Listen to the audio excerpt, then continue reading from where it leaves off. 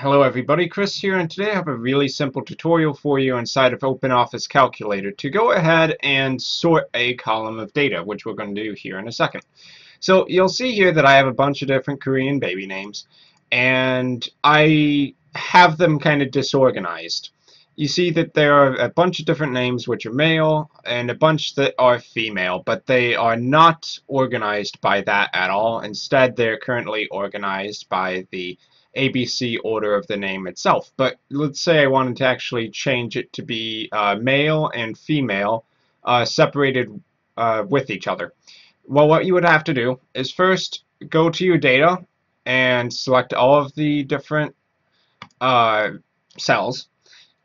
You can do that by clicking on the first cell and then clicking on the last cell with a shift click, and that will select you the entire column of data. Of course, I'm not selecting the very first one because that's just the headers for this table.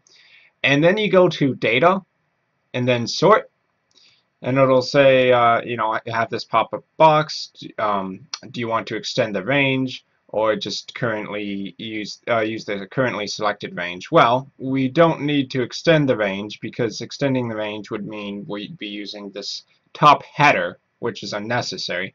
So we're just going to hit current selection here, and we can decide, do we want it ascending or descending by name.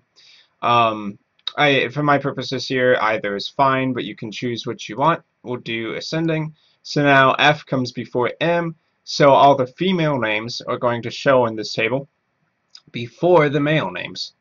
And that's all there is to it.